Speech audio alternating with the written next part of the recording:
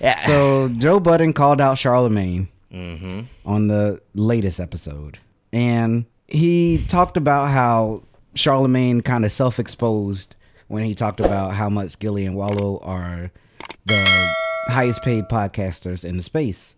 Because Joe jumped straight to automatically assuming, hey, are you saying you don't make that much? And then he called him, what he called him? Basically called him broke.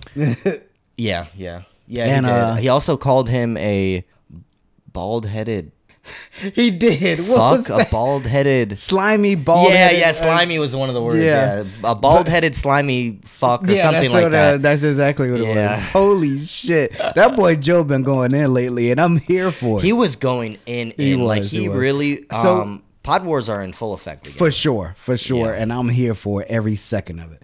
So with I feel like he twisted the narrative of what Charlemagne was saying.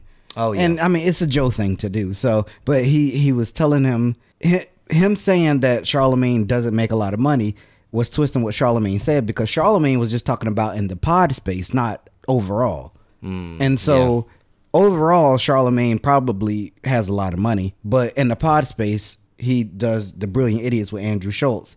And no, I doubt that the Brilliant Idiots are making like 20 million. Like there's no way. Gillian Walker. Yeah. And so it's like or whatever that number one is. of Joe's biggest points was he was really going off on him about the money he's making or whatever. But you think Charlemagne was just referencing the podcast pod world, money, yeah. and he literally, I mean, pod money is just one of the bags in Charlemagne's life. yeah. But Charlemagne has multiple bags in his life. Yeah. Yeah.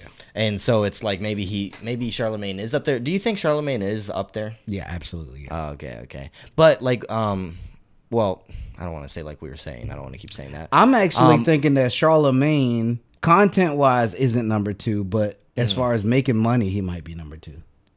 Shit. Who do you think's number 1? I don't know. I think it could.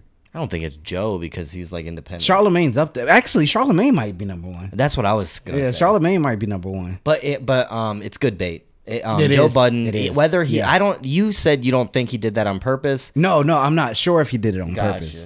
I think it would be hard to do that on purpose. Like, I think he really just believed that he was just talking in general. But either way, it doesn't matter because it's great bait. Yeah, that's the whole point of it. Because that's what I started thinking about once you brought it up. I was like, actually, now that you mentioned that is a good way to pull him in.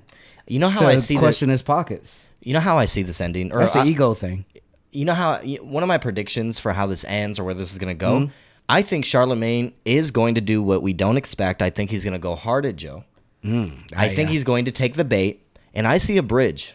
I see a bridge because at the end of the day, Joe Budden's not going to be able to deny that he misinterpreted that he was talking about pod or whatever. Wait. Joe. I am, but I'm not saying that this is going to happen next week. Yeah. I'm saying that down the road, I see another bridge, and I see another fucking Joe Budden Charlemagne pod. I see it. But I'm saying that I'd be really glad if that happened. But I think you are underestimating Joe twisting narratives. Because if Charlemagne comes back and says, that's not what I said, Joe is going to twist it again. That's not what I said. Yeah. He's the original. That's not what I said. That's not what I said. Yeah. What I said. Yeah, I don't know. Yeah. That's what he's going to go to, though. Yeah. And but if a bridge happens, though, I'm here for it. Oh, I definitely think so. I actually missed their end of the year wrap up pod that they used to do. But God, bro. It's just me.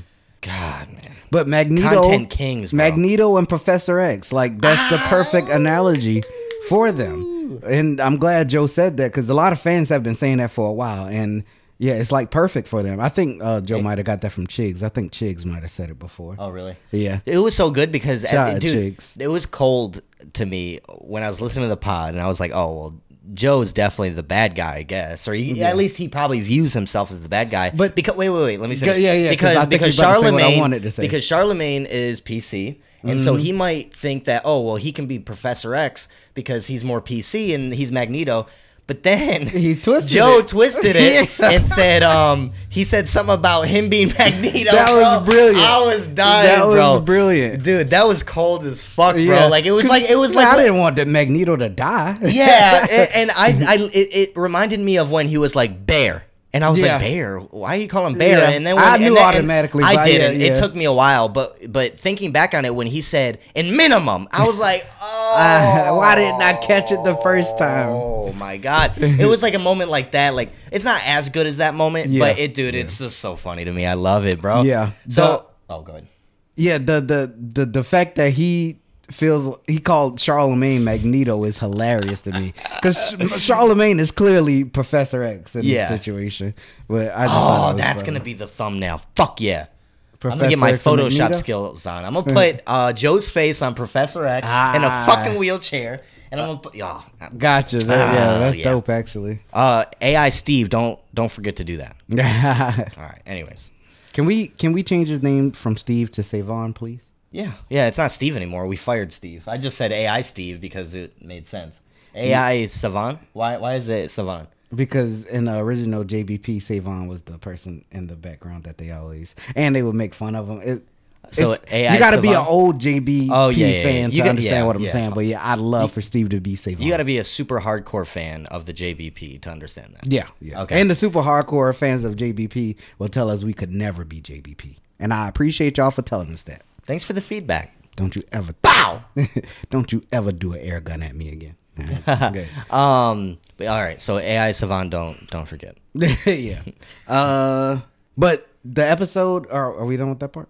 But the episode where it was JBP without the JB. Oh, well, before we get to that, I did want to ask you. I did want to ask you one thing, because I kind of said where I think it's gonna go. Where do you think it's gonna go? With Charlemagne and I know that you're not gonna make that. I think Charlemagne's not Loosely. gonna respond, and I think Charlemagne's never gonna respond, and it'll be the end of it unless at some point Joe hits the right button for Charlemagne to respond, and then it'll be interesting to see where things go from there. And if this is the button that makes Charlemagne respond, then I think Joe has the number to really know what makes him tick. Like Magneto knows how to make Professor X tick, and that's why the analogy is funny that he called Charlemagne Magneto. Mm-hmm. Here we are. Yeah. Magneto also can subvert all of Professor X's. Sorry, I'm turning into a nerd. His powers just by putting on a fucking metal helmet. Now Professor X can't do anything to him. But Magneto can still fuck him up. Yep. So I'm just saying, maybe it's not the best analogy, but anyways, the new podcast, with the podcast without Joe Budden when he went to Usher. Yeah. Why aren't you subscribed? Why are you not subscribed to our channel? Dude, subscribe to the freaking channel. It takes 2 seconds. You'll love our content, man. Promise. Bye.